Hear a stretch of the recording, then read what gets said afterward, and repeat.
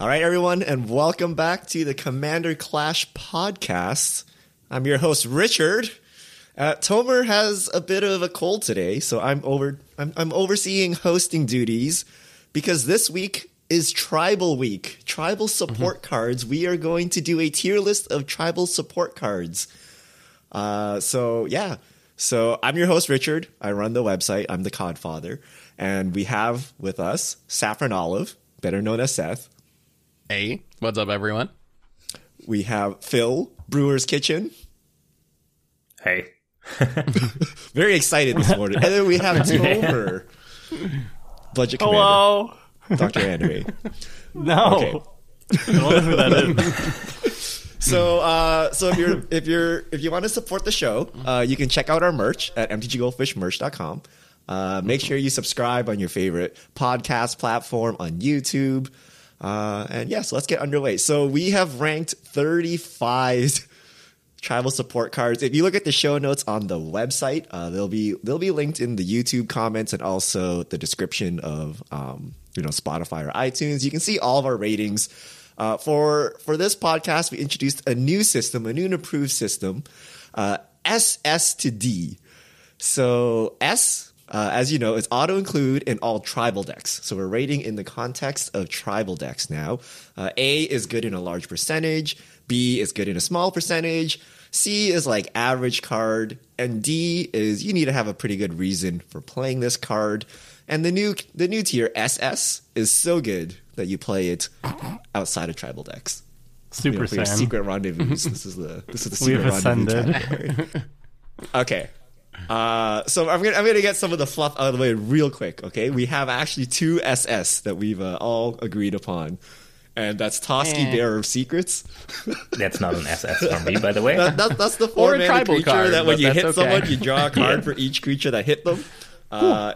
It's a skeleton, Starting it's a our- bird, it's actually nothing, but it's so good you put it in all tribal decks.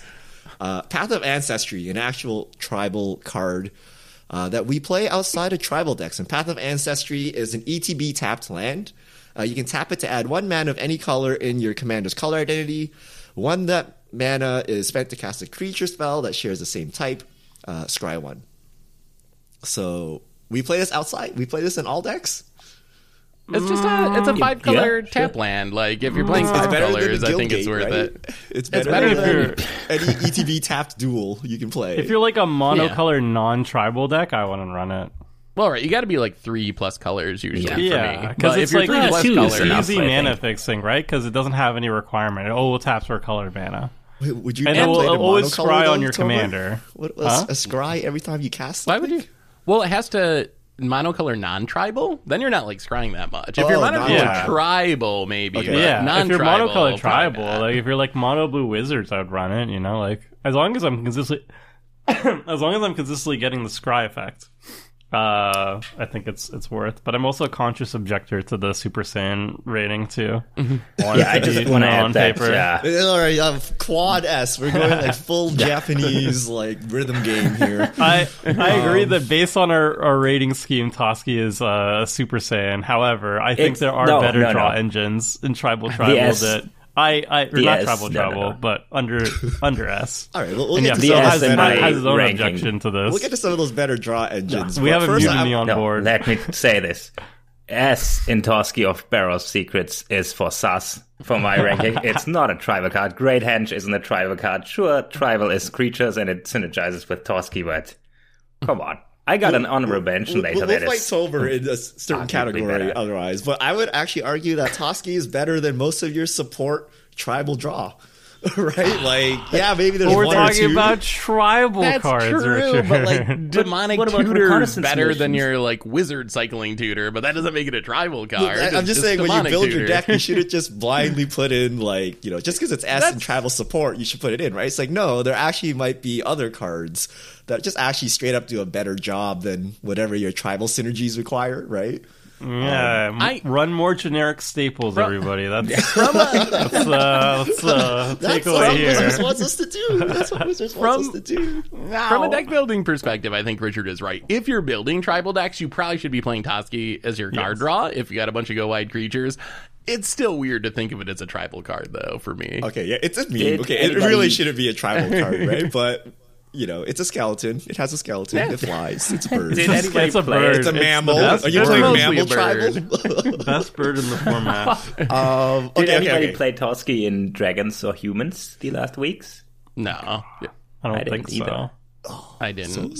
We have I integrity. should have played Inhumans. So probably. much integrity. I think it's bad in Dragons, but Yeah, Okay. if you're not go wide, it's they not very connect. good, right? They fly. Yeah, It you have just to so be happens go that most wide, tribes are go Yeah. wide because you want to play a lot of creatures, and most tribes are not top end like dragons or angels. You know, like there's a couple of tribes that don't go wide, but most of them are kind of lower to the ground, like goblins, merfolk, humans, elves. You know, birds. All right, so birds. we talked about Path of Ancestry, but there's another land that has tribal synergies, and that's Cavern of Souls.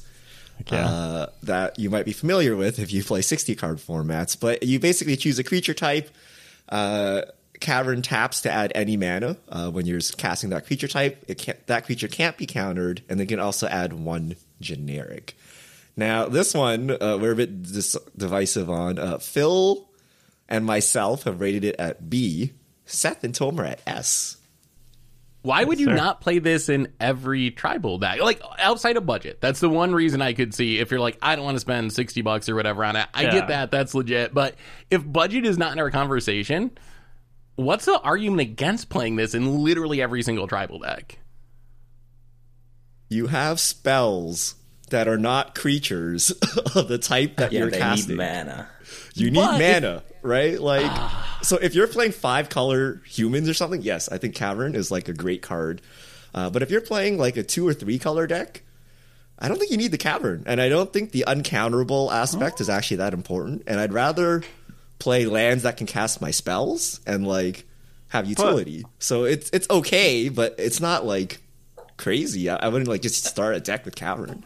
So there's a downside to it that it taps for colorless if you're not casting the chosen creature type, which is a problem. Yeah. But in your example, though, it would be the least problem in a 1 or 2 color deck because most of your other sources are going to be that one color, and you only need 1 or 2. Like in a 1 color deck, you only need one But it type doesn't of colored perform mana. fixing anymore, right? In a 1 or 2 color deck. So But it just the upside is- performs uncounterability. That's it. And that's right? such a good utility. It's just passively making the blue player at the table unable to counter your spells. No, Your most not important spells. No, not most important. Most Your important most skill important spells are usually not probably the a great creatures. hench or something. Yeah. Yeah. What? I want my commander to not be countered, for example, and that's usually the tribal leader. Like, imagine It's if just why imagine it's if like a B. somebody It's played playable. Morophon and got it It's countered. pretty playable, yeah. Yeah, it's I don't good. know. I'm like so far on the other end of both of you guys because if anything, I was wondering if I should have rated it double S because I think there's like legitimate uses of being like, I really need these couple of specific creatures that share a type to resolve in my deck, so I might as well play Cavern of Souls. If anything, for me, it's like super high S bordering on double S for certain decks rather than being a B. Like, to Also, me, it's a unlike- 5-color untapped land. That's great. And I just basically kind of discount the uncounterability aspect. Like, it's okay, but like Phil said, usually your important cards... Okay, your commander is one specific instance, right? So if your deck's built around your commander, then Cavern is a very good consideration. But other than But that, it's every usually a deck is built spell. around your commander. It's 2022 Magic. Everybody has a commander that's Yeah, like, but if we're you talking don't about like deal 8-drop with me, I'm commander gonna- that you can't sneak in under a counter spell, right? Like if your commander is like a 3-drop, like knowing, like you know who's going to be holding Yeah. up counter spells on turn 3, right? So, But ooh, if you interesting. But if you're playing like a tribal deck, you got to have like 30 tribe members or something. So if you think about the deck, you're probably playing what? Like 30 tribe members, 20 utility cards, some mana rocks and lands. It's fixing for a big percentage of your deck. And then you're getting uncounterability as like a bonus. Like, it's really hard for me to see how that's not worth it. Crim. I play with Crim. I don't feel the need to run Cavern of Souls, right? You just I play with Crim, and play that's around why the I counter rated spells, so high. right? Well, why do you have? You don't have to play around the whatever counter I spell. play. You don't have to. We'll see Cavern makes it in this list. unnecessary. It's also We'll like see in this list how many payoffs for tribals are creatures, and then we Yeah. decide if we want a Cavern of Swords. It's Yeah. a good card. We obviously, recently did especially like for Dragon commanders. Tribal. What were the non-dragon creatures that were a problem? I think every I single played Cavern of Haymaker was Swords, like yeah. Mirim entered the battlefield, Scion of the Ur Dragon entered the battlefield, the Ur Dragon why entered the it's a battlefield. And even Yeah, if but it, What if you It's- play it's Skeleton sick. Tribal, Tomer? Well, you have other problems, Richard. but You're don't- playing Skeleton Tribal. Plus, the best card of them all has Cavern's ability built in, Toski. you don't put cards the- in your deck because you want them to be countered, Yeah. though. Like, even if you're not protecting your most powerful cards, isn't protecting your whatever 10th most powerful card and resolving it a good thing? Like, compared to it being countered? Like, I'm isn't saying that there's a still cost. upside? In like a 1 to 2 color deck, like I would play something that has an ability, like an actual like ability, right? Like a utility colorless land. And It's in an 3 to untap 5 mana color decks, you fixer. put this in because it fixes your mana, right? And the uncounterability is just like the bonus, right? But like if it was, let's say it was like add a single color, like choose a color, right? And it's not a Yeah. 5 color land, but it gave uncounterability. Would you play it? Like I don't value the uncounterability part of it that much. I'd play it in like 1 or 2 color decks, but I mean, it's legitimate mana fixing in like Yeah. a 5 color deck Yeah. or a 4 color or 3. Like, and it comes into play untap. I think that the floor of it is so high that it's going to be an untapped colorless land. That's the worst case scenario. But the upside of it is it's a mana fixing land that comes into play untapped, and also it will literally win you the game against certain matchups if people are like going counter heavy at the table. Crim. It beats Crim, essentially. Yeah. All right, so we've settled on a double B, double S coming out at a nice A. Although Seth wants to go double S with it. On the border. All right.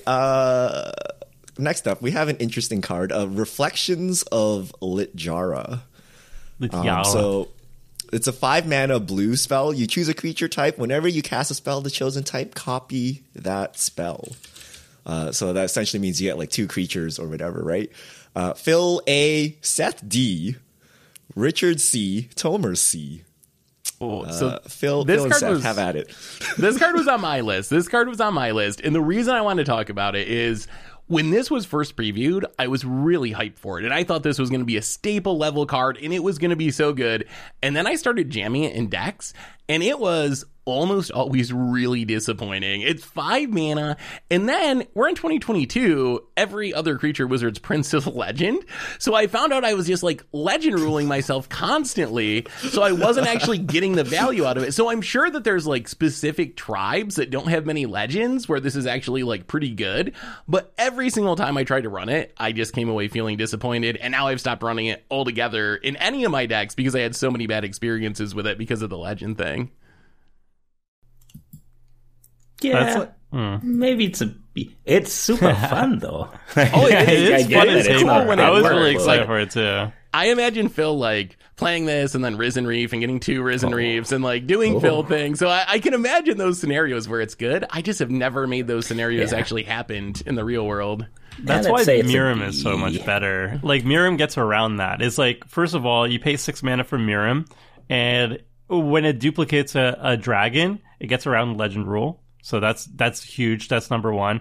And number 2 is, even when you play 6 mana for it, it's now a 6/6 flyer on the battlefield with Ward 2. So it actually already has an impact on the battlefield immediately. Before you even start playing dragons. And then, yeah, because 90% of your creatures are going to be legends, and it's only going to go higher from now. Like, every other creature is a legend now that they print. So, this non-legendary copy restriction is becoming more and more difficult. Reflections is a card a year before its time because you know if they printed it today, it would probably avoid the legend rule and it would be really good. And it would cost 1 less mana, and it would be an 8/8. Oh god. This just gets you killed. Like, it's 5 mana. Yeah. It doesn't impact the board. And then, like, who knows what's coming off the top, right? Like, anything can be coming down. So it's, like, incredibly scary. So everyone can kill you. And we don't know if it's just, like, a Sakura Tribe Elder coming in or if it's, like, an Agent of Treachery or something, right? Like, so it's like putting your combo piece out there, tapping out and hoping for the best, right? So it just gets you killed and it's too expensive. So I don't particularly like it. Yeah. I put it at C. It's okay. Like, you can make it work. Like, I mean, if someone untaps with this and pops off, like, that's not a shocker, right? But I think everyone's aware that you shouldn't let this linger on too much, and then you'll die. There's one better version that I like a little bit more. It's Necroduality, and this one's specifically for zombies. It costs it's also a blue enchantment. It costs one less, and it just copies zombie spells. It still doesn't get around the legendary restriction. It's not like a creature, so it's not blocking or doing anything like that for you. However, in Zombie Tribal, I find that there's less legendary zombies that are going to be running. And also, if you are running legendary zombies, there's a lot of like sacrifice matters clauses that even the death trigger of having like a legendary creature die, it can be beneficial in Zombie Tribal. So I like that one quite a bit. I will run that in Zombie Tribal, but Reflection is just tougher, I think, to get value. Yeah. All right. So there's an entire Kindred cycle that Wizards printed that is basically like tribal matters. We're going to start with the green one. Kindred Summons, 7 mana instant in green. Choose a creature type, reveal cards from the top of your library until you reveal X creature cards of the chosen type, where X is the number of creatures you control. Put those cards onto the battlefield, then shuffle. So basically, if you have 5 creatures, you get to peel 5 creatures off the top into play. 7 mana. Still. Okay. insane. Our ratings. Phil A. And then the rest of us B. Seth, Richard, Tomer B. Phil, So you love this this card- so card. much value, right? Yes. I didn't know this card existed until Seth repeatedly played it in every tribal deck. And it's always like, end of turn, I just Yes. dominate the board out of a sudden, especially if you play something like, I remember when we played Dragon Week, I just mentioned, well, I play Kindred Summonings, and I made all these dragon tokens, and I would have just put all the dragons in my deck onto the battlefield at the end of turn. Sure, 7 mana is a lot, but then again, we always say 7 mana is like a 4-drop in Commander or something. Let's say 5-drop. And you still need to play creatures, but the payoff, like the floor on this one is just through the floor. The ceiling is ceiling. through the roof. Yeah, You can't whiff on this, right? It's just keep revealing until you Yeah, reveal yeah. X, so you can't screw it up. It's instant speed, so like you can do it and then untap and then do something, right? Yeah. So it's actually pretty strong. It's just 7 mana, but you're in green, so you're good, right?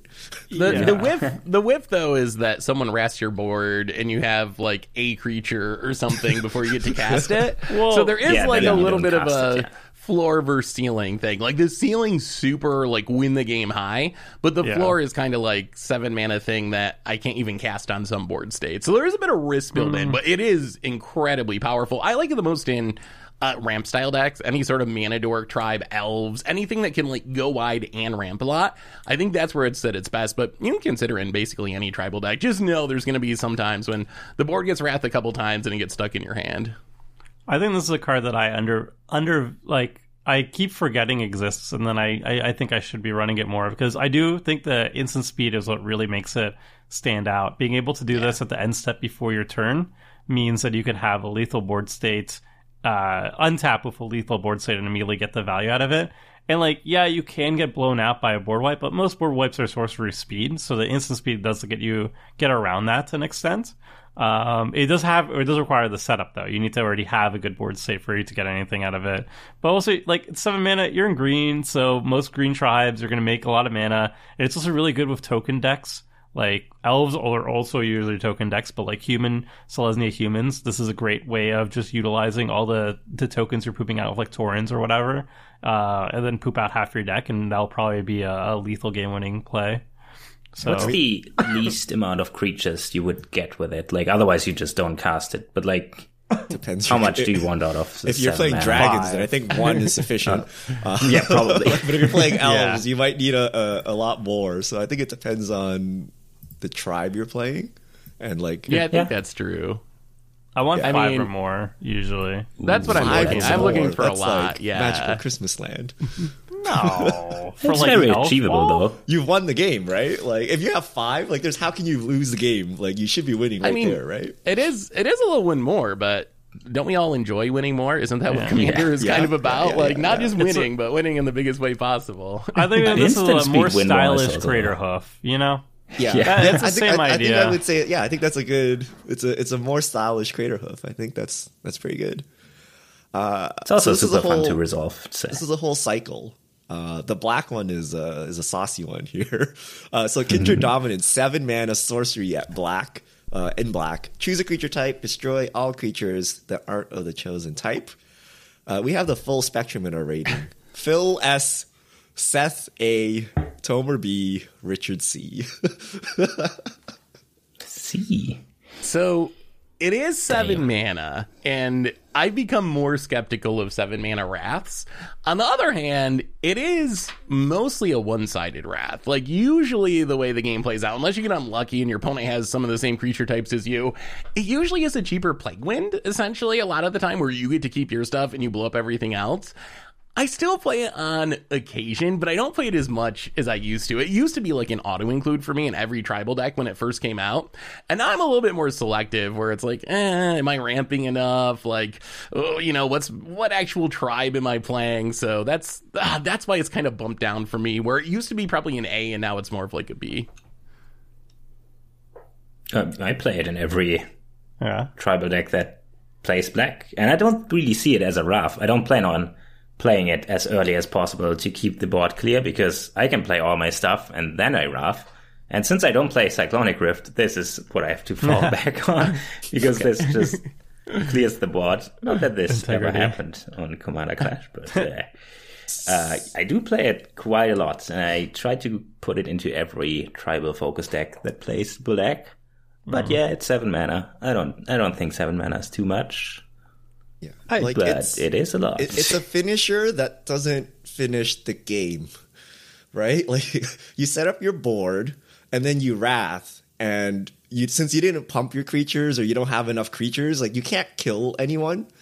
And then now everyone's like, well, one person has a giant board, everyone else is Wrath, your arch enemy, and then you die, right? Because someone else will just do another Wrath. So if I have a big board, I would not want to cast Kindred Dominance. I'd rather just cast a Craterhoof or an Overrun or something and just like end the game, rather than do this Wrath that doesn't actually end the game. And like, you know, so I consider it a C. Like, you know, if you can somehow like Teferi's Pro in response to a Wrath, that's great, because you spent 3 mana, you didn't use your card, you didn't do anything.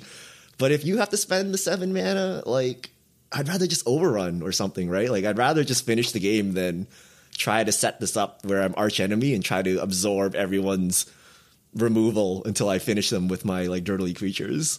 Although it is a black card, so assuming you're not in like Craterhoof colors or Overrun colors, what else are you going to use in black? Like, black is usually trying to cast big drain spells or something. So I think, like, in black-based tribal, the idea of, like, Wrath your board, one-shot someone, get the blockers out of the way, I think there's a little bit more validity there if you're playing mono black, because you just don't have those options. We have Coat of Arms. We have what's the new background card? There's a background card Haunted that pumps one? your team. Yeah, Yeah, Haunted okay. one. There's like a bunch of them, but I don't know.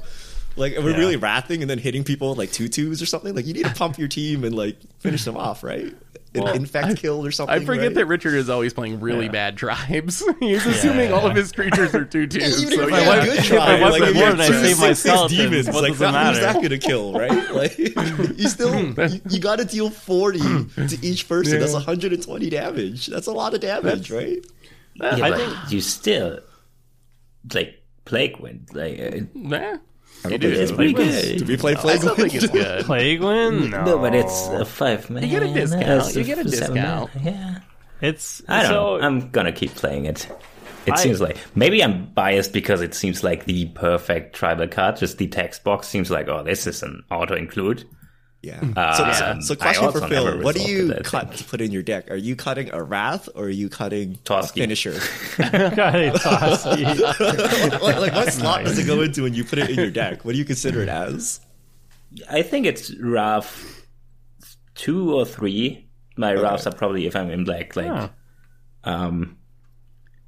Toxic Deluge, then Decree of Pain, and then this if I play a tribal deck. But it's not really like it is a Wrath if you're on an empty, like if you have no board, you can just make sure everything dies by naming like Brushwhack or something. But yeah, maybe S is a bit much, but I do play it in every tribal deck, and I'd probably cut another Wrath, maybe Damnation or something. Since if I play a tribal deck, I probably don't want to Wrath on turn 4. I don't know. I think it's a good card.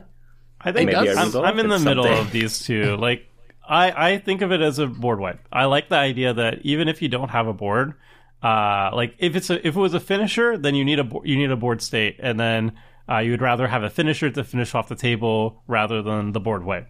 But if you don't have a board state and you need to reset the board, then this can still work even though you have no creatures on the battlefield. And the fact that if you do have some creatures on the battlefield and you're not yet ready to win the game, you can still pop this off, save your creatures, and wipe the board. So I like the flexibility of it. It's neither the best at what it's doing because it's too expensive. It's at 7 mana, but the flexibility of being able to be useful in multiple situations, I think makes it a solid B in my eyes. I just think that as we get more and more, I like asymmetrical board wipes in tribal, but I just think more and more tribes are getting asymmetrical board wipes that are cheaper and more tailored to them, and they're usually way less than 7 mana. Like usually 5 mana is around place, like Crux of Fate and Olivia's Scorn, I think, is the kill all non-vampires, and there's a giant one. There's like 2 that destroy all non-giant creatures or deal 5 damage to non-giant creatures, and that's around the 5 mana mark. At 7, you get to use it in any deck. That's great, but it's just a little bit expensive. So I still run it, but not always. All right. Shifting gears. Let's go to everyone's favorite shapeshifter-esque cards, okay? Metallic Mimic and Adaptive Automaton. So Metallic Mimic is a 2-drop. It's a shapeshifter, so you choose a creature type. Metallic Mimic is that chosen creature type. Other creatures you control of that chosen type enter with a +1/+1 counter on it, and it's a 2/1. And then Adaptive Automaton is a 3-mana 2/2. You choose a creature type, it's that creature type, and then other creatures you control get +1/+1. So it's a Lord. Metallic Mimic adds counters. Phil has Metallic Mimic at B, Seth at D, Richard and Tomer at C's, and then Adaptive Automaton Phil has at C, Seth has at D, and then Richard and Tomer have at C. So Seth really Sorry, doesn't I'm gonna change adaptive. I'm putting adaptive even lower. It's D. I had to bring these up because I think this is a good conversation to have about tribal decks and Commander. My opinion on these cards is, in general, I don't think that Lords that just give +1/+1 are actually all that good in Commander. I don't think they do enough. And I think that these are actually some of the weaker Lords. You're paying a bit of a tax on them because of the fact that they can be a Lord for any tribe, but they're definitely not Lord of Atlantis or some of the most powerful Lords in Magic's history. So my opinion is Lords aren't good in general, and these are pretty bad Lords. So even if you're playing a pretty underpowered tribe, I just don't think it's worth it to play Metallic Mimic or Adaptive Automaton. The only exception might be if you're literally just struggling to get enough tribe members. If you're playing some tribe that only has like 10 things, and you're just like, I need anything that literally says this creature type just to have an actual tribal deck, then I guess you get a pass, even though they're really bad, just because they happen to be that tribe. But other than that, I think these are just, I don't think Lords do enough. Do Lords do enough? Do you guys like Lords in your tribal decks in Commander? They have to have utility. They can't just be like, you get +1/+1. You have to be like +1/+1 and like Island Walk, or you +1/+1 and do something. These ones don't really do. The only reason why I like Metallic Mimic, I put it as a C instead of a D, is because it deals with +1/+1 counters. So hypothetically, if you're in a tribal deck that cares about +1/+1 counters, I would rate it a little bit higher. But I also want to rate it lower just because why are these cards so expensive? Metallic Mimic's $8. Why? I don't understand. There's a lot of people who really rate these highly, and like these, even Adaptive Automaton, I would say this is like a cent card. It's like $4. What's happening? $4? What's happening? So Mimic, I think Mimic is a lot better than Automaton, right? Like I think they're both kind of mediocre, but Metallic Mimic is still got an printed 3 times 2-drop, right? It's a 2-mana creature of your tribe.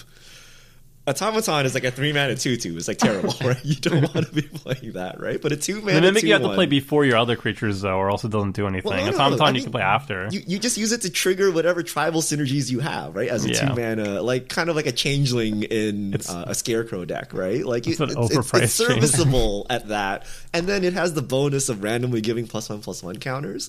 But I agree with Seth, like these incremental Lords just get you killed. They do nothing, and then they slowly make you scary. And then like there's like, oh, we got to wrath the board now, even though we can't do anything. And then you get reward wrath, and you're like, wow, that was useless, right? So like Island Walk, I don't think is enough utility. I think you need like real utility on your lords, like a Tovolar or something, right? Like the Toski. Draw a bunch of cards or something. Yeah. Like I think this podcast has evolved into so I don't on get Phil's killed. favorite cards. I mean, it's not one of my favorite. I just rated Metallic Mimic at B because +1/+1 counters are real utility in some decks. Adaptive Automaton, I would rate D. Like, I will never play it probably. But it's actually a lot for underrepresented tribes. So, you can't really be picky with these ones. So these two get a slight bump, just in general. Maybe B is a lot higher than I would play it. But if you play like the new Tyranny deck, the Warhammer Commander deck, for example, if you care about the counter, that's probably one of your best 2-drops. If your tribe cares about counters, like what more do you want? I have an alternative for this card, but these cards, by the way, if you like these cards, Adaptive Automaton and Metallic Mimic, and you're looking for like a Changeling-esque card that will pump up your thing, and you're in white, one card I will highly recommend is Mirror Entity. You can only be in white. I'm just going to read it out real quick. It's 2 and a white. 1/1 Changeling, and you can pay X until end of turn. Creatures you control gain pace, power, and toughness XX and gain all creature types. So not only is this a great way to like kind of smooth out your tribal support cards, like if you have a bunch of non-tribal creatures on the battlefield, like a couple, you're not always going to be purely every single card has to be that tribe, then those can benefit from that temporarily. And it's very easy to just be like, all right, this is mid to late game. I have a big board state. I pay 8 mana, post declare blocks, and now all my creatures are 8/8 GG. And usually, like, that's how this card kind of plays out. Like, it actually has a massive impact on the board, as opposed to other ones, which is just one extra meh. I like this one a lot more. Yeah, I like Mirror Entity too. I think that it's pretty good. I will say with Metallic Mimic, there are some combos with the counter. I think if I was gonna rate it B for anything, it would be for like in my Goblin deck, I have infinite persist sacrifice combos or something. In that context, I think it's definitely a B. But those are like a very small percentage of decks that are going to be trying to do those things. So I don't know if I can give it a B just based on that because they don't show up that often. You mean like the rating of B only good in certain decks? That's true, but how far do you go down? Like, this is like a 1 in a million deck. Some reasonable number of decks. But yeah. I think there's an argument for being a B, like based on like these combos and synergies, right? Yeah, very good in persist combo decks. So to tack on to Tomer's Changeling, I have a question for you guys. Crib Swap. So Crib Swap, 3 mana tribal instant spell, Shapeshifter. It's Changeling, so it counts as your tribal card. Exile target creature. Its controller creates a 1/1 colorless Shapeshifter creature token with Changeling. You people that play spot removal, do we play this in our tribal decks? Does this replace any kind of spot removal or anything? So we rated it all C's. Seth has bumped it to I a just B. bumped it. I just bumped it because I think if you are playing a tribe that can tutor it up, then it's pretty good. There's also the Hakan Knight deck that can cast it repeatedly from the graveyard that's pretty good. So I think there's like specific decks that can take advantage of it. I think the main power is this is a removal spell that my Goblin Matron can get or whatever. Like that's or my Kifkin Harbinger can get. That's the power of this card. As a removal spell, it's not very good. But if you're a tribe that has these tribal tutors, then I think having this one-off tutorable removal spell can actually be a big deal. I bumped it to a B. I think the main issue of this card is the main issue of this card is most tribal support cards care about specifically creatures, like tribal creatures, and this one is a tribal spell. But like Seth said, there are some cards, a narrow amount of them, that care about any tribal cards, and it doesn't care about the creature type specifically. Hakan being able to repeatedly just crib swap out of the graveyard is like my favorite troll thing to do in my tribal deck. It does become one less with like Ur-Dragon, and you can tutor it up with a select number of tribal cards. So if you do have like 1 or 2 of those things that kind of make crib swap better, then it's good. But by itself, it's like not good. But with the support, the right cards that actually care about tribes and not just tribe creatures, it's quite good. I'm gonna put it as a D. Oh my Wow, goodness. somehow our arguments made Richard like the card You don't want less. to, like, okay, if you could hates tutor, target if you could removal. tutor anything from your deck, you're really tutoring this removal spell. Like, What if you need to remove something though? Yeah, what if you what if you're about actually to need to die? get something or else you lose? I like Would you just rather just lose? if you're playing goblins, you can get one of those goblins that like kill creatures or like sack whatever. Like there are many tribal members that do removal, right? Or you can just try to go over the top of it. Like, imagine you just draw this. I'm like, do I want this really? Like, do I really Yeah. want this card? Right? Am I really willing to spend mana? And like, you know, we're like, oh, okay, cost reduction. You know, tribal synergies. It's now 2 mana. Like, just play a freaking Path to Exile if you really cared about this, right? Like, it's 1 mana without any tribal synergies, right? Or play I mean, a generous gift, right? So I actually would not play this. You're The, making the it best sound case is pretty it cycles. bad. It draw. Like, is there Yeah. something that lets you draw when you cast this and plus mana reduce it? Like, It's never if you have- unplayable if you just draw it. Like, it's an instant speed exile target creature. Like, that's a good effect that you want to have in Commander. Yeah, it costs 3 instead of 1, which does make it unappealing compared to Path. But the fact Yeah. that you can bolster it with tribal synergies all right. makes I'll it give it a C. better. I was just being salty. I mean, and there are commanders that are like, whenever you cast a spirit, do this. Whenever you cast a whatever. Yeah. And if it doesn't specify like a spirit creature, which a lot of the older versions don't, then this is also like triggering your Yobi or whatever, you know, Was that random Kieran like janky thing you thing. did? We The need a one that blew up philosophical everybody debate lands? on whether you should play played it in- mediocre cards to I like played it in achieve some Celestial effect. Kieran. Yeah, that's why I ranked it. Like in the beginning, I had it ranked at B, but then when I was done with the list, I looked over it again and I thought, well, actually, I just play a generous gift or something. It is cute if you can tutor it up, and I always like the Hakan thing is super niche and actually good. Yeah, I mean the Otherwise, otherwise is legit, right? But outside Yeah. of that, Outside of that, It's it's usually disgusting. like, oh, that's a neat trick. You could have just gotten anything better, but at least it's like a cool joke. Like, oh, look, I can actually play this or get this effect because it's a tribal card. I could have just played a Swords to Plowshares, of course, but it's cool. But I think more often than not, you're just gonna draw it and cast it for 3 mana and think, well, it was probably not worth the meme here. The artwork of the token and the card is maybe worth bumping up a bit, but it's still a C Yeah. for me. C for Crypt. Tells a story. I love it. all right. Let's move on to Patriarch's Bidding.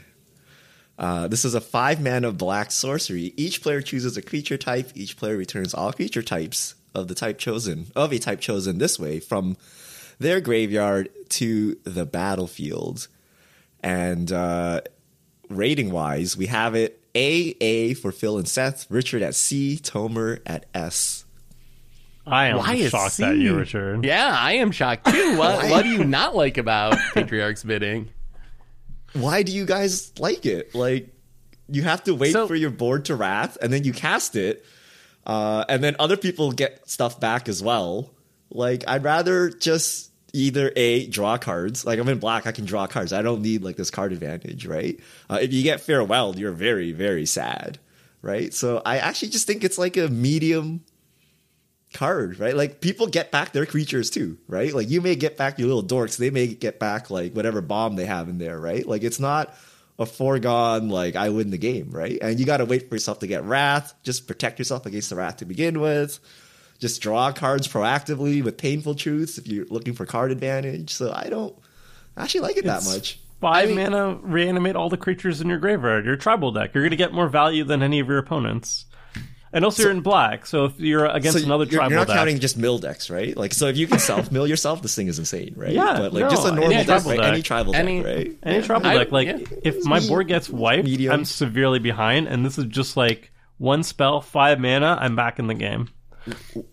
What about this versus Living Death? I like in Living a- Death a lot too. Living Death is very good, but I think in a tribal deck, I would probably play this. I think Living Death has more of the issue of your opponents getting stuff back a lot of the time. Because in theory, you're naturally going to break the symmetry on this because your opponents probably aren't tribal decks. So they're like getting back a thing or 2 things, and you're getting back everything. Living Death, a lot of decks have cards getting in the graveyard. Someone casts a Wrath, the graveyards are full. So sometimes Living Death is just more group huggy. Like, it is very strong and very good, but it benefits your opponent more, I think. Yeah, this one you're always going to get more value than your opponents, unless they're also tribal. And if you are against another tribal deck, you need to tutor up like your Bojuka Bog first or something and hit them with that before you cast it. But like, I don't know. 5 mana, get back like 6 creatures while my opponents get like 1. I'm fine with that. That's a good I know trade for Krim me. loves this card because I think Krim casts it a lot, but I don't think I've ever seen a Patriarch Bidding cast on Clash besides from Krim. And I remember when Krim cast it was super play it. medium. Because here's the issue, right? Like, if your opponent's going wide, they're probably tribal, right? And they're probably getting a lot of stuff back. If they're not going wide, they have like some scary bomb, like a Jin Gitaxias or something sitting in there, right? And they're getting it back, right? So I actually feel this is not as like, oh, 5 mana, I win the game. Like, I feel it's actually a pretty tricky card to play with. And, like, you know, maybe, I don't know if it's A. Like, I can see B, but, like, S and A, S. like you got to have, like, graveyard removal for No their fear, graveyards, Archer. and you fill your graveyard, then you just, like, pop off with this, right? Like, Yeah, I'm in black. Of course I have graveyard hate. I'm a responsible hashtag gamer. I gotta ask you then something, Richard. So you don't like this in part because it can give your opponent stuff back. What do you think about Haunting Voyage? Haunting Voyage, 6 mana, choose a creature type, reanimate 2 creatures of that type, but you can foretell it. If you foretell it for 7 mana, you reanimate all creatures of that type. Does that change things? Your opponents aren't getting back anything at all. You're paying more mana, and you got to foretell it and do that, but it only benefits you. Is that card good? Do you play that one? No. So this is interesting because Tomer's at a C on this one, where he was S on the other one. But me and Tomer are at C. Seth is at B. Phil is at A. But I'd rather just do proactive things. Like, if you're after card advantage, like, just play, like, literally any black card draw spell, right? Like, you're waiting for yourself to get Wrath. You're waiting for 7 mana. And then, like, what if your graveyard is not intact when this is about to pop? If you foretell in black, everyone knows what this is, right? Like, like No, it's Poison the Cup or something like that. Krim plays this card a lot too. Like, Krim loves these cards. Krim plays Krim Haunting plays Voyage a all lot these. too, and I don't recall, like, maybe he's popped off once with it, but like, it's pretty Krim medium. I plays think. 10 Wraths in his tribal decks, to be fair. So Yeah, Krim probably needs makes sense. these to overcome his own wraths. I think, you know what, I'll bump it to a B. I don't think it's quite so a Tomer C, likes but it more, but not as much as Patriarch's Bidding. no. I 'Cause think it's Patriarch's worse. Bidding is 5 mana. The turn the turn you need to reanimate, you reanimate. This one, you need to foretell it in advance. Usually you can foretell it like whenever you have to spare mana sometime earlier in the game, you foretell it whatever. But like if you didn't have an opportunity to foretell it, then you have to wait a full turn before you can even cast it. And it's 7 mana instead of 5. Yeah, it doesn't get any of your opponent's stuff back, but I like Patriarch's Bidding. 5 mana, instant, or not instant, but like the turn you cast it, the turn you want to cast it, you cast it every time. But yeah, this one's not bad either. I'd still consider it. I feel like with Haunting Voyage, you're getting to the point where it's 7 mana plus 2 to foretell. Whenever I think about putting it in my deck, I get to the point where I'm like, maybe I should just play Rise of the Dark Realms. Like, if I'm spending this amount of mana, maybe I should just be reanimating Yeah. everyone's creatures. Yeah, I think Eerie that's a valid Interlude, you just argument. reanimate the entire, like all your lands too. Eerie Interlude is, or not, Eerie Ultimatum, but that's 3 colors, so maybe it's not a Yeah. fair thing. But it's the same mana value. It is But, also what 7. about the value 6 mana? So if you do it for 6 mana, you get what, 2 creatures? Reanimation's just so good in Commander that reanimating 2 for 6 doesn't impress me when you have reanimates and animate deads and dance of the deads. Like, it's not very efficient. Like, if I wanted to reanimate stuff in my tribal deck and not like protect from a Wrath, I think I'd just play reanimate or something. The flexibility is nice. It's nice to have, but yeah, it's not a good rate. How much mana is Rise of the Dark Realms? 9. Nine. So it's Nine. 9 all at once. So it is 2 mana more. I think I might as well just But play you could the also Rise. I think cast I it the agree with turn you Seth. want I it. think you just, like, Yeah. if your graveyard's wiped, well, here, I'll take your graveyard, right? Or, Yeah, you know, get 'em all. you have Kithkin in here, like, whatever, I'll just take your Jin Gitaxias I'll over take your there, good right? creatures. Yeah. That's how you make bad tribes work, by stealing your opponent's good creatures. Yeah, that's why I like Patriarch. It's 5 mana. Like, the difference between the mana values is very Yeah. high. All right. Speaking of 5 mana spells, Vanquisher's Banner. 5 mana artifact. Choose a creature type. Creatures of the chosen type get +1/+1. When you cast a creature spell of the chosen type, draw A card. Phil and Seth have A, Richard at B, Tomer at C. Why do you guys like this card? It draws cards. Why do you But not it's like it? 5 mana for. We already talked smack about the anthems that were 2 and 3, how awful they were. Like we were unanimous, But it or we were draws fairly cards, though. unanimous on that. This Yeah. one is wow. You got +1/+1 on all your creatures. Great job for 5 mana instead of 3. What? What And else then- do you do? And then you get to draw cards one at a time. It's like Yes. it's just like a bad, like a horrible Beast Whisperer. Like it's One a thing- horrible Beast Whisperer. One thing Richard has taught us over the years of Commander Clash is if you're going to try to win with a janky bad tribe, you need a lot of tribe members. That's the way for those decks to win. You make up for the fact that you're playing skeletons by drawing a lot of them, and I think in those janky tribes, this is just like one of the best ways to do it. It's bad Kindred Discovery, but not every deck can be blue. It's the next best thing to Kindred Discovery. And Kindred Discovery, we all rated as an S, and this is like a decent percentage of that, and it's colorless. Yeah, it's a good. Seth, I have a it's question. How solid can you rate C. this an A, but Reflections a D? Reflections is just literally like draws you a card and puts it on the battlefield, right? You make a copy of whatever your spell technically. you're That's casting. not The the ridiculous legend, little word draw the legend a card. thing. Legend. The problem Legend. is Okay. legend ruling yourself. That's why I rank your reflection so low. But, okay, Is so that really I would. a thing with the legends? Like, it isn't like, yeah, a lot of humans are legends nowadays, but I think like humans, Although actually in all the Dragon popular Trail- tribes, all the good cards are legends because they keep yeah, printing all the them, right? iconic creature types. Yeah. Scratch that. They're all Angels, legends, angels you're are all right. legends as well. Yeah. I would rate this card higher if this wasn't 2022. I just feel like there's so many better options these days. Like, if you wanted to draw cards, you have Toski, you have Kindred Discovery. There's 2 other ones that I value much more highly than this. Distant Melody, which just draws cards equal to the number of tribal members you have for 4 instead of paying 5 and do nothing. And then there's same thing was it the new one, the black one. It's like 3 mana, draw cards equal to the Pact number of of the tribal. Serpent. Yeah, Pact of the Serpent. And I these think. just do it at such a more mana efficient rate. This does 5 mana, do nothing, give your creatures +1/+1, ooh-la-la, we already trash talked that to oblivion, and then you have to cast more creatures for it to even draw you a single card, and it doesn't even it keeps you with some amount of gas, but it doesn't really put you up ahead. It doesn't like refill your hand. It just keeps a steady flow of extra cards for you. Hey. But we all love Great Henge. Great Henge, you draw a card, it gives your Because it's creature a 2 +1/+1. mana That's event. Two what mana, it it's is. a Triple mana rock and S. it gains you life. Yeah, But I mean, we it's can't. 2 mana. if we're- I don't think we It's can colorless. poo-poo like drawing a card every creature you play. Like, yeah, No. that's like saying Great Henge doesn't refill your hand and it's a bad And card. I right? still So like I- Beast Whisperer more, but this is 5 mana. It's just a random artifact that sits on the battlefield. So I I don't know. 100% agree with Tomer. This is boomer magic. So I've played so many Vanquishers Banner, you wouldn't believe, right? Like, these are the dark days of mono white, where you play Vanquishers Banner and you start slamming 5-drop Kithkin to draw like 1 card a turn, right? Like, this is mind's eye level. Like, there's such efficient draw nowadays that you don't need this. And like, you know, if you're in a color that can't draw cards, like maybe red, like, you know, this is actually not that bad, right? It's still serviceable, but it is really, really slow.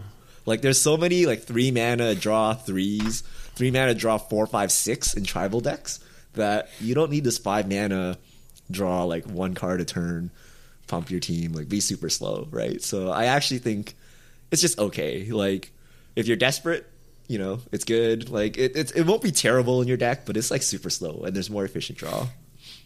I'll Phil has bump it. it down to a B. I think that it does ring true to me that we've gotten better options. And this is a card that I think I liked more when it first came out a few years ago. But when you give that big list of all the other ways to draw cards in your tribal deck, I still like Vanquisher's Banner, but maybe it doesn't deserve an A. I still think if you play it and then, sure, you get a bit of the reflections problem that people think, oh, they're going to go off now. But you're going to probably go off. Like, I played in Elves, and then I you draw played 10 Elves? cards a turn. No, Maybe. no. You I have like better it in tribes elf like Elves drawing. too. It's, yeah, I'm not playing you have it in elves to draw CEDH. cards. You never have too much card draw. I want to can't draw have like enough. 5 Just when I the- cast a single Llanowar, and I need all the card draw possible for that. I actually agree with Richard nowadays, but there is such a thing as too much card draw because, like, I play my most played deck these days is actually my Perforos Dragon tribal deck, which does not draw cards. It just kind of sits there and watches people dirtle around until I just set up a lethal attack, and then I just kill them because they're just too busy tapping out and drawing cards. So I do think there is a limit to card draw. I'm just like, yes, continue to dirtle, tap out, delicious, free wins. Oh, no board state, very interesting. But All right. So I wanted to have a comparison here. Pact of the Serpent. It's a 3-mana sorcery, 1 double black sorcery. Choose a creature type. Target player draws X cards and loses X lives for X number of creatures they control of the chosen type. Would you say this card? Would you say just like 3 mana draw like X? Would you say this is like? How would you rate this compared to like Vanquisher's Banner? It's like very different types of draw, but like would I you think say it's you worse. want Pact higher? Would you rate Pact higher than that?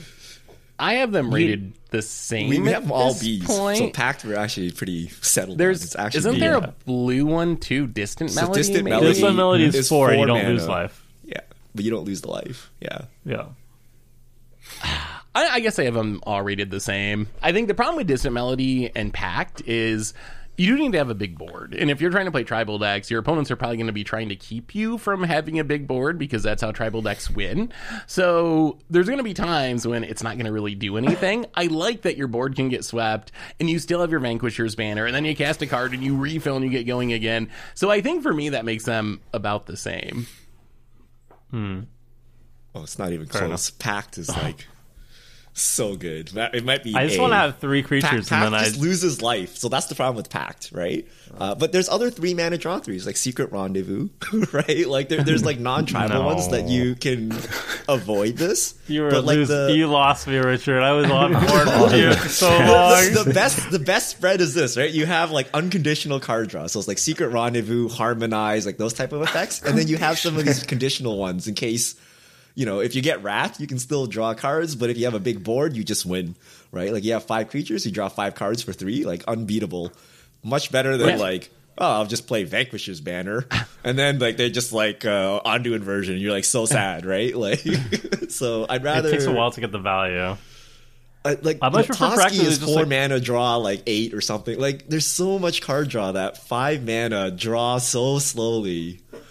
And just think about like all your real card draw in your like actual colors, right? Like your non-tribal card draw. Like this is really for mono white in 2012, and you were super desperate, right? Like I don't know. There's also times where you have not a lot of cards in hand, and you cast a 1 creature spell in your hand, and you draw like a land, and then you're like, well, I guess I'm not using Vanquisher. Like you're just waiting to find your next thing, and you're like, gee gosh, if I drew commander. more than 1 But- card off this Vanquisher's Banner, I'd probably be out of this mess. You can Isn't play that a the same commander, though? though. It's the same Isn't as that the the other same way, though though. as having like the Pact in hand and your board got Wrath and you got no Yeah. creatures and you're like, oh, I can't draw anything. Like I feel like Patriarch's that bidding ends into up the equaling Pact. out. Yeah. I think the payoff is much higher though for Pact. Like you have 3 creatures on the battlefield, and I Pact and I draw 3 for 3. That's fine. If I have more than 3, I'm like super happy. The ceiling is higher, I would say, for sure. Yeah. But and burst draw is usually better than slow card draw, like slow repeatable card draw. So maybe it's a little bit better. A little bit better. Okay. Moving on to the next I card. don't know about Another Secret 5 Redraw, mana though. do nothing, or is it? Coat of Arms, my favorite card of all time. 5 mana artifact. Each creature gets +1/+1 for each other creature on the battlefield that shares at least 1 creature type. Our ratings are. Oh, hold on. Yep. Phil B, Seth A, Richard S, Tomer S. Wow, Phil doesn't like coat of arms. It usually fires back pretty dramatically. Okay, if it's tribal week, yeah, this is gonna be sad It's times. probably, maybe. Coat of of Arms is a card that I used to like less because I played it pretty poorly. It's one of those cards where when I first started playing Commander, I would just like run out my Coat of Arms and my things would get like +2/+2. And then everyone would kill me, or my opponents would have their creatures get buffed and kill me with their creatures. But then eventually I realized that if you just hold on to this and wait till you build a big board and play it like a Crater Hoof almost, where you play it and just like smash everyone to death, then it's like really, really good. So I think it's actually very strong, and you should play it in most tribal decks. Although, again, it's one of those cards that you really want to go wide tribal decks. I wouldn't play this in like Dragons or Angels, where like I'm going to play one big 8-drop each turn or something. Then it's not very exciting. But if you're going wide with small creatures of a tribe, then it's a good finisher. Just don't run it out early. That is usually a really, really bad thing to do. Yeah, that's why I have it at B. So maybe I'm a bit biased because every time we saw it in, like, we didn't see it as a finisher yet, I think. And the last time we saw it, somebody pumped my bears up to insanely huge threats, or you get like a couple of birds from some spell and suddenly they're all 5/5 because somebody else played a Coat of Arms. Sure, if you play it like a Crater Hoof, then it's good, but it doesn't get trample or something. Yeah, that's true. I don't know. The backfire potential is crazy. You could probably convince me that it's an A just because of the sheer power of it, but it seems hella risky. And it's a nightmare to track in paper. Yeah. And you're probably gonna forget about it at some point. I lowered it to an A. I actually agree, because like, so it is, I think of it as a colorless Crater Hoof, where you play it only if you know that you're going to kill somebody with it. The only problem is that you really need to kill basically everybody at the table with it, or else that Coat of Arms is going to stick around on the battlefield and your opponents are going to get use out of it. Unlike a Crater Hoof, where if you don't kill everybody with it, then it's not like your opponents now have the benefit of your Crater Hoof on the battlefield helping them. So, and also it is only for go wide. Like if you're Angel Tribal or Dragon Tribal, non-Miirym Dragon Tribal, I guess, then it's not as appealing. But I think it's really good. I think it's just like, you have to play it, as Seth said, properly. You have to play it when you want to swing for lethal, and then it's fantastic.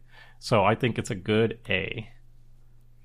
If you need a poster child for my Commander Clash career, it's Coat of Arms. It is single-handedly really propped is. like a Coat of Arms and a Toski can prop up any tribal deck, like any tribal deck, right? How's Like the it is Toski such gonna an get insanely pumped by? strong finisher.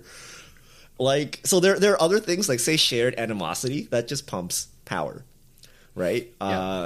This Control actually your pumps creatures. toughness, so you can actually attack through if for whatever reason your creatures don't have evasion, right? If your creatures have evasion, this is just free infinite damage. Yes, if someone else is playing a tribal deck, you got to be tricky with it. But you can usually play around. Like, you know they're playing tribal decks, you can wait for them to tap out, you Coat of Arms, you kill them. Right? If there's multiple think- tribal players, then yes, this is terrible. You loot it away, right? But the upside is so much, and it's colorless, so you can play it with any tribe, and it gives all the terrible tribes a fighting chance, right? Like all your 2-mana 1/1s and 5-mana 2/2s or whatever, like it doesn't matter because now they're 5-mana 10/10s, and that's pretty respectable, right? So I think Coat of Arms is like one of the best cards, and So- if you're a tribal player, you should definitely have it in your toolkit, and you should look to see if your tribe has better pump spells, but like 9 times out of 10, like Coat of Arms is better than whatever pumping your tribe is attempting to do. So I wouldn't say, like, if we ranked Patriarch's bidding a bit of in this context as well, of saying, well, if the opponent plays tribal, with Coat of Arms, it's not like if the opponent plays tribal. I think it's more dangerous with if the opponent creates tokens, because all these tokens are going to have the same creature type just by default, and that is probably way more common than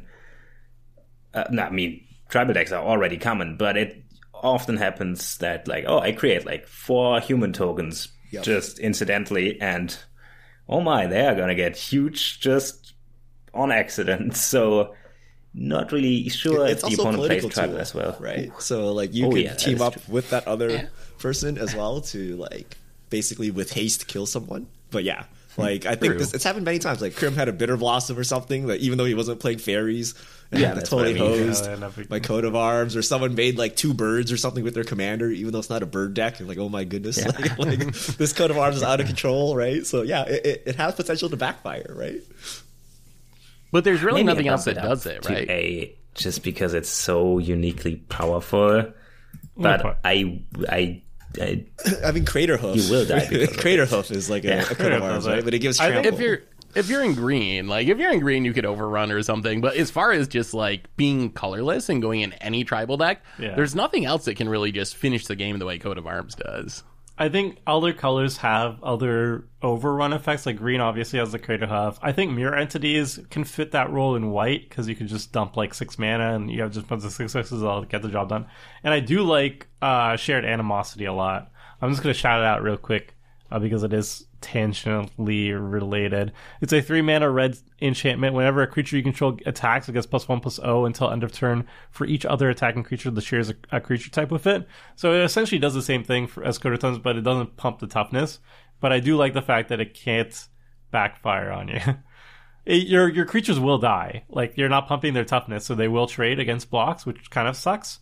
But I mean, if you are swinging for lethal, then it's a decent trade, and then you don't have to worry as much about your opponents immediately killing you, whoever survived at least.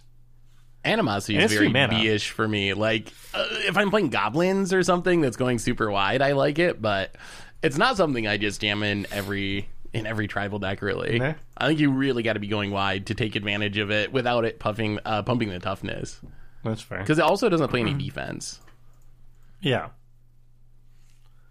Yeah, it also doesn't help your like power card draw. Like there's other benefits to having just big power without attacking. Like your card draw, Rich Car's your great expertise henge, or something, right? Like stuff like yes, that. your right? great henges, yes.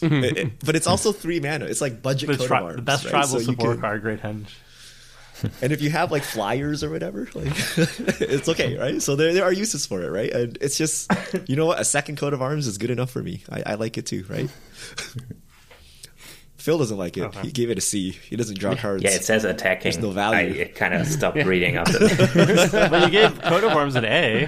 I bumped Shared Animosity up to a B while you were talking about it, but then you mentioned that it doesn't synergize with things that count power and stuff, and it's not good in defense, and now it's back on C. I'm never going to play it, probably. Unless I play goblins, I guess. And then you have power. I just don't want to. But then my creatures die, and they usually produce more value if they live. I don't know. I probably won't play it. So next up, we have another poster child of tribal decks, Mutavault. It's a land. It taps to add colorless mana. Pay 1. Mutavault becomes a 2/2 creature with all creature types until end of turn. It's still a land. B for Phil, Seth, and Tomer. C for Richard. Do we like Mutavault? Is it worth playing in our decks? It depends on the deck. I think I got to be low on colors. Like 1 or 2 color tribal decks, especially monocolor tribal decks. It is an extra tribe member. It's okay. It's like, maybe it could even be a C. It's like kind of on the fringe of B to C for me. I think it's sneaky good. But it's like it's not. It's a little bit clunky. You're basically committing 2 mana. Well, you commit 1 mana to turn it into a creature, and then if you want to attack with it, you're essentially spending 2 mana because you're tapping it to attack, not tapping it for mana. So you're down 2 mana to just attack with it. But like, I run it in 5-color tribal. I like it because it's 2 mana. I get another Ur-Dragon trigger, for example, so I draw another card. I like that. It's nice. It's whenever I see it, I'm always happy it's there.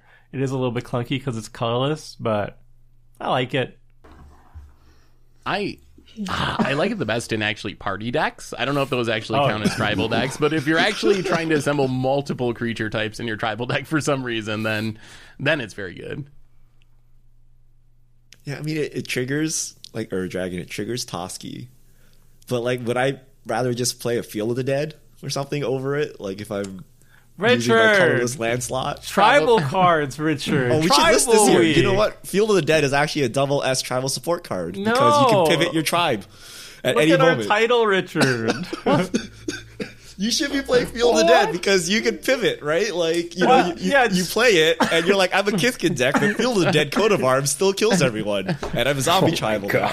But do you Let's actually just come remove away all these cards and replace them with Toskies and Field of the Dead. How about that? Do you come away from winning with your Kithkin deck with a bunch of zombies and Coat of Arms feeling good about yourself? That's a real question. What if you use How do the you sleep at zombies night, to Richard? drag the game so long that your eventual Vanquisher's banner draws enough cards that you can actually win the game with Kithkin? You should just play Field of the Dead because it's busted, but it is not a Okay, tribal. okay. I can Maybe kind not of see Field of the Dead, but is Toski, there a utility land better than Mutavault that we should be playing? Tribal or non-tribal? Like that's what it's taking, right? It's taking a utility land slot. It's colorless. Like, should we put Mutavault and I guess Faceless Haven? Right? So- Like, those cards. Nah, or, Faceless Head doo-doo. So I mean, you think- have to be You got to consider monocolor, like yeah. Reliquary Tower, Yep. Rogue's Passage, Ancient Tomb, maybe Urza's Saga, like War Room. There is competition there. I don't know if any of those things, like in most decks, just cleanly beat out Mutavault. Though probably Reliquary Tower does, but I would run Mutavault over most of those cards in a tribal deck. Not This is- tribal. this is another- Let's say it's your a commander tribal doesn't body. directly synergize with Mutavault. yeah. Because obviously, Then you're not if a you have your tribal commander, deck. just What are you draws the running? card, right? What What non-tribal if your commander are you just running? pumps and Mutavault's a 3/3? Like, you know, like, is it worth running? Right? But it's just like sometimes you just need a body, and it's nice. I mean, I think if you're monocolored, it's just worth it. Like, you have enough room and enough Yep. slots that you might as well. 2 colors is where I start to be like, maybe there's something better. And then 3+ colors is where I'm like, I better be tribal or something for me to want this. So Like, War Room or Mutavault? In a tribal deck, Mutavault. In a tribal deck, monocolored War tribal Room. deck, War Room or Mutavault? I mean, I think you can play both in monocolored, but if I had to Tribal. choose one, War Room, easy, not even close. Yeah, probably. Ooh, I'm sorry. I don't want to spend 5 about mana Tomer? or 4 mana to draw a card. That's not where. No. Tomer's so aggressive today. Okay, what about It's Archer because I have a flu. Archie Veraska, no. You need the no, city. Okay, what about the thing sure. that copies the mirror pool? The problem with that Because is you you can need sack it to make a colorless. mana for copy, this. and that's like tribal synergies. That, or But you need winning Needing mana for colorless this. mana is the problem. Yeah, if you could use it with that's your normal mana, it'd be good. But that's the You can big use it with restriction. Mutavault. Right? It's, Play 'em all. it's a Yeah. combo. Mutavault turns on, yeah. Your other colorless lands. Reliquary Tower Mutavault. Seth's already declared Reliquary That's a Tower. rough one. Yeah, Well, if Seth is willing to skip his turn activating War Room, then obviously he needs I mean, Reliquary if Tower. we're not casting call spells. Toski an SS tier tribal card, you got to have the Reliquary Tower, so you That's don't just true. discard all That's those true. cards in hand I'm size. conscientious. What's a conscientious defiant of the SS, the Super Saiyan ranking here? I don't like Toski in our tribal ranking scheme here. Where's But the Great I- Henge, Richard? Would you put double S for Great Henge too? Yes.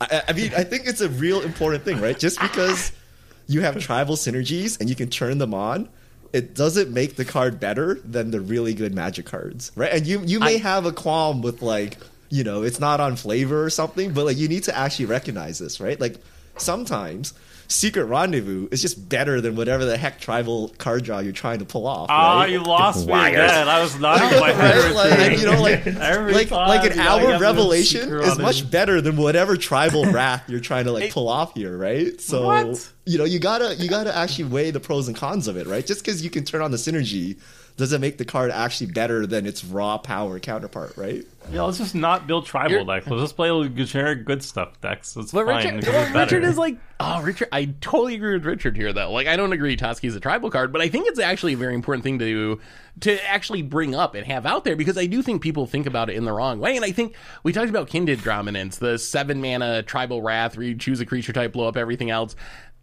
That one of the reasons I don't play that as much anymore is you have like Toxic Deluge. And I think if you're thinking, I'm a tribal deck, so I'm going to play this 7 mana thing over the 3 mana thing that's actually good, you're going to make your decks a lot worse doing that. So I think there is like, people do get too trapped into the idea that I got to play everything that's a tribal thing and leave out all the good cards. And that's why Richard wins with horrible tribal decks because he's playing Toskies and Great Henges and like the actual good cards. And that's how we lose to birds and skeletons and all that stuff all the time. So Great Hedge doesn't have a type, so you don't find it egregious, right? right? But Toski as a type, so you're like, oh, that's disgusting, right? No, Yeah, because like- it's when you're saying I'm bird tribal and you're winning with birds and you have a Tosca on the battlefield. That's what's egregious about it. But like you cast My the favorite bird Harmonize, is you're a like, yeah, I'm squirrel. drawing 3, right? Like, you know, like you need your support cards, right, to play more of your terrible tribe, right? I agree that it is important to realize that some cards are going to be less powerful despite the synergy or the fact that they say something that's on your flavor. However, it's also important to just realize what you're trying to build towards, right? If you're trying to build a flavorful deck, then it's not really useful to say, here's a bunch of generic staples that are better than any flavor cards and not mention the flavor cards. But it's also important, like it depends on what you're trying to do, right? Like if you're trying to build, you're trying to make your deck more powerful, then saying like these generic staples are more powerful. This is useful to you if you want to power up your deck. But then it's also important to point out flavor cards, because if you're trying to build a flavorful deck, then you're going to be prioritizing that over generic staples. I think there's a give and take there. I mean, Yes. like, one thing I learned researching this is that a lot of Sliver players play Pillar of Origins, which is a 2-mana mana rock that comes into play tapped and only makes mana to cast creature spells of the type that you choose when it comes into play. Why would you ever play that when you all have around. so many better 2-mana rocks? Like, that's just going way too far. You're like, oh, I get to say Sliver on my card, and you're playing just like an absolutely horrible card. So I think that people can go too far that direction as well, and like just power down their deck too much. Now that you say it, though, I think we forgot about the courtyard, and what is the other land where you choose a creature It's like type and tap Secluded for that? Courtyard, the one from Kamigawa. Yeah. No, not Secluded should Courtyard. Unclaimed Oh, territory. no, it is. Yeah. Unclaimed territory Oh, and secluded courtyard. Yeah. Yeah, Yeah. these are pretty good though. So I think I'll read out Yes, Secluded and Courtyard. list. It's a land from Kamigawa. It says when it enters the battlefield, choose a creature type. You can tap it to add 1 of colorless, or you can tap it to add 1 of any color, spend it only on the creature spell that you chose. So it kind of fits in every... It's kind of like Path of Ancestry, except you have to choose a creature type, enters the battlefield untapped, and will only tap for colored mana if you're spending it on... You know what? It's a Cavern of Souls. It's a literally Cavern of Cavern Souls. without It's the literally counter ability. Cavern of Souls Yeah. without the counter ability. I don't know. That's like a B for me. That's it's mana a bit fixing. just like Cavern. Yeah. But Yeah. you should definitely keep them in mind.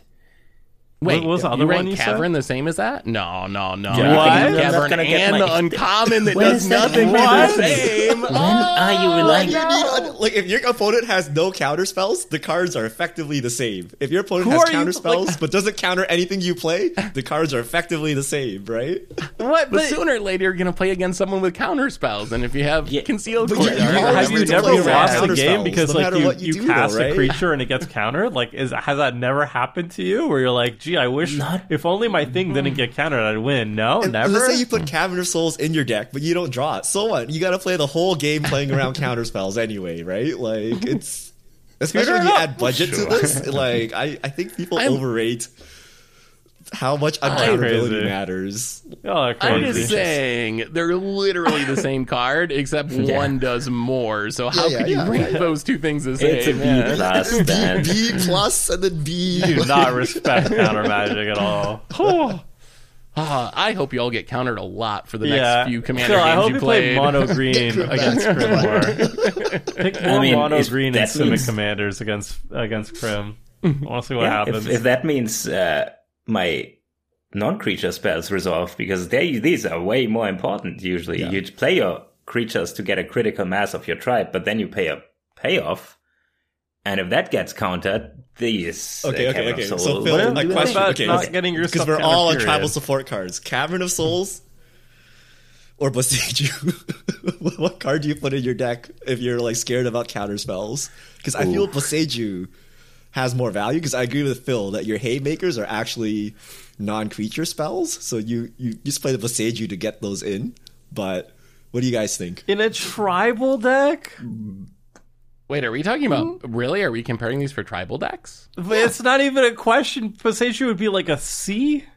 Not I even. might It would be- be like What a if you D want to might be resolve in a it tribal from deck. discovery or something, right? You need a Boseiju Yeah, but to force it so in. Boseiju enters the Does Boseiju battlefield actually do that, tapped. though? It only What? taps for colorless, and you have to pay 2 life every single time you use it for mana. Like, it is... Yeah, that's a little steep. Boseiju You is only only instant play or sorcery. Boseiju if you So need Boseiju a can force your spell to Kindred resolve. Dominance through. Or But why like, don't you just play is around your the deck counter built around spells? Kindred Dominance? Like, If we're gonna, I don't know. It's a legit question, guys. So it seems No. like you guys are so Hey. perplexed that you think Cavern 100%, right? I run Oh, into not Shiro even. because my win condition is Torment of Hailfire, so I need Torment of Hailfire to resolve. So I will, if I see somebody blue at the table, I will tutor up Oseiju and then go for the Torment. So that's what if you because my need deck is Patriarch's built Bidding around to that. resolve, or you need Kindred Dominance to resolve? I'm a creature I mean, deck. if- I want my creatures to resolve. if the goal they're of gonna your resolve. elf They're not deck gonna- is to resolve Genesis Wave or something, then sure, toss it in there. Like if that's your plan, or you're trying to make a bunch of mana in your tribal deck and Torment, that's fine. But I would not just jam Beseiju in a random tribal deck because it's like, oh, I'm going to resolve some stuff with it.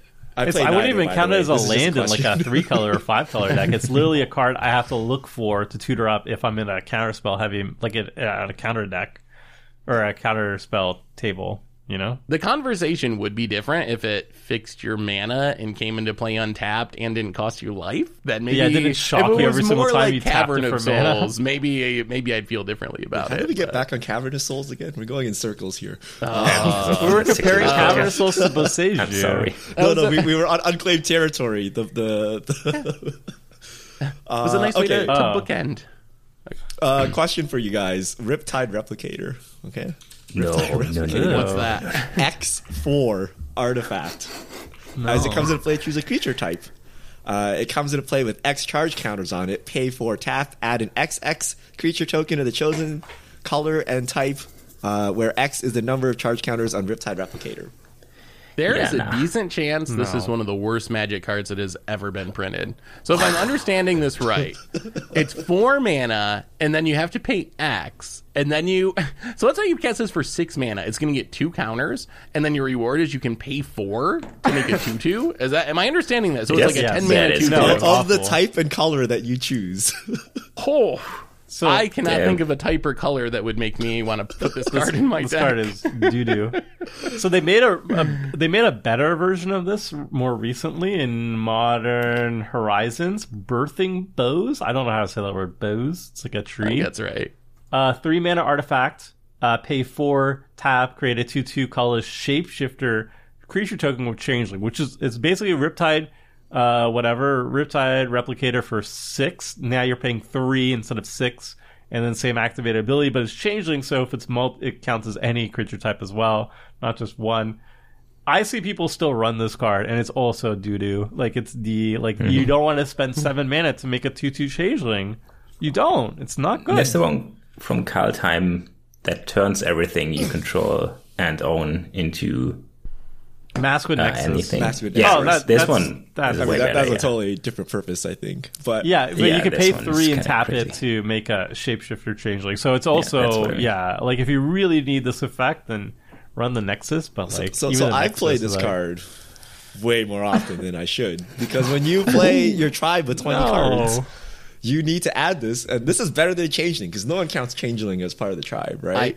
But I just want to point out that even if a card is D, that it's horrendous. You do what you got to do, right? If you need more crocodiles, your Riptide Replicator. I just live run in. a tutor for a And crocodile. actually, it's randomly I don't know. not bad. Like if you cast it for 10 mana, Oh god. you can then Yeah. untap and What? drop 6/6s into play, right? Richard it's not- Richard was like destroying Kindred Dominance. He's like, if I pay 7 mana, I want to win the game. And now it's same like 5 minutes different. later, he's like, oh, if I pay 10 mana, it's not that bad. I could make a in 4/4 your power level crocodile. 3 It's so deck, this good. card is an all-star. Okay. From like 7 mana, better win the game than 10 mana. Oh, that's a relatively big crocodile once per turn. I'm just saying, I- D is not unplayable. D is you need to have a strong reason, and the reason is WotC printed only 10 cards of my tribe. If like you want to play Otter Tribal, like this is all you got, and so you So if cling I'm on on to this Trilobites, Riptide Replicator like no tomorrow. Okay.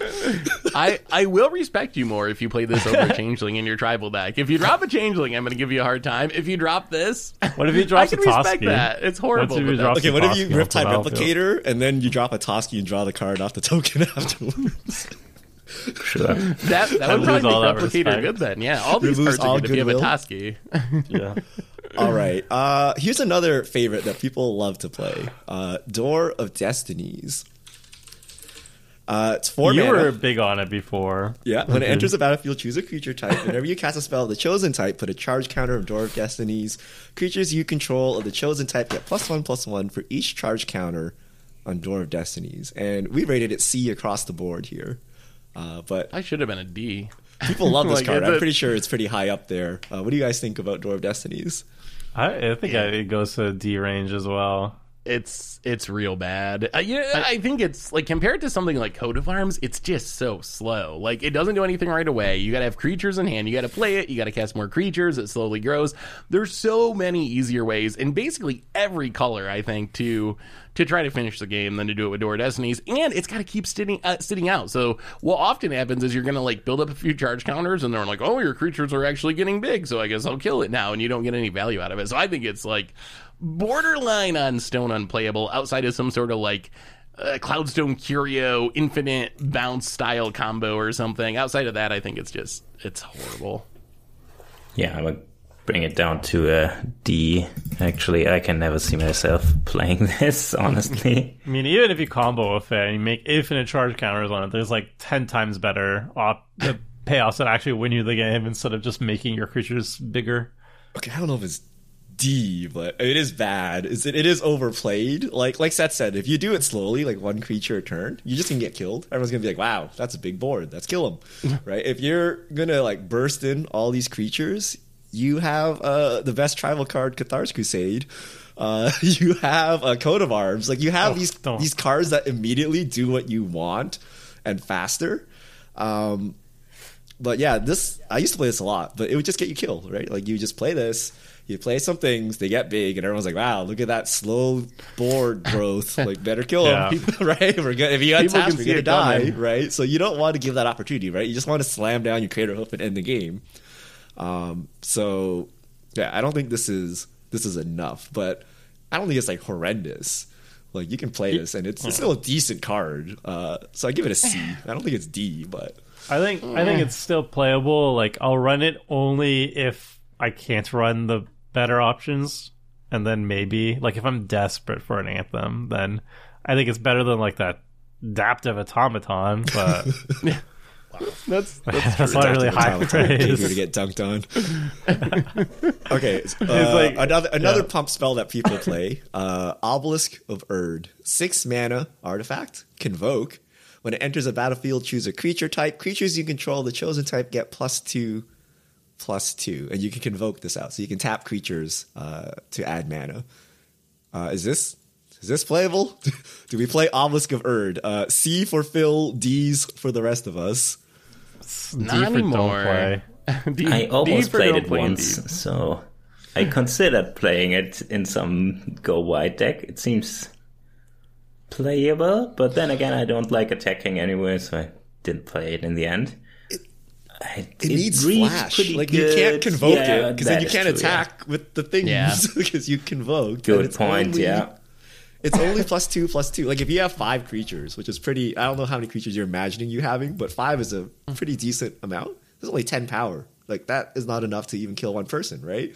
So I don't know why people play this. Just like the incremental pump to feel good that you have a bunch of 4/4s that'll get wrapped the next turn, right? Like I don't know. Yeah, there's no evasion or anything, so yeah, I think it just doesn't do enough. Yeah, it needs to give some sort of utility. Give it flying. Give them indestructible. Like I don't know. Like is Akroma's Will a tribal support card? Like I would just play that over this, right? If I was gonna play this, I would play Akroma's Will, right? I would, yeah. But I think like we listed like a bunch of tribal anthems that are better than this, right? Yeah. Like runs as Coat of Arms instead. I think Erd is expensive. Door of Destinies was like $15, by the way. Let's see how much Coat of Arms is. Is it like prohibitively expensive? No, it's the same amount. It's $14 as well. It's the same amount. So instead of getting Door of Destinies, just get Coat of Arms. Playing it. Obelisk is like $2. It's like fine. Maybe that's part of the reason that people play it is because it's cheaper. But it's pretty far down the tier list of tribal anthems, I think. Yeah, it's like the dregs. We'll move back to the Land of Slow card draw because I'm curious about this one. This card's kind of expensive. $9, Descendant's Path, 2 and a green, enchantment. At the beginning of your upkeep, reveal the top card of your library. If it's a creature card that shares a creature type with a creature you control, you may cast that card without paying its mana cost. Otherwise, put that card on the bottom of your library. We have it all at C except myself. I have Tomer's changed. So me and Tomer are at D. I will not Seth run and this Phil card. are at C. I Is think this it's- valid card advantage / ramp? It's just No. cool if it works.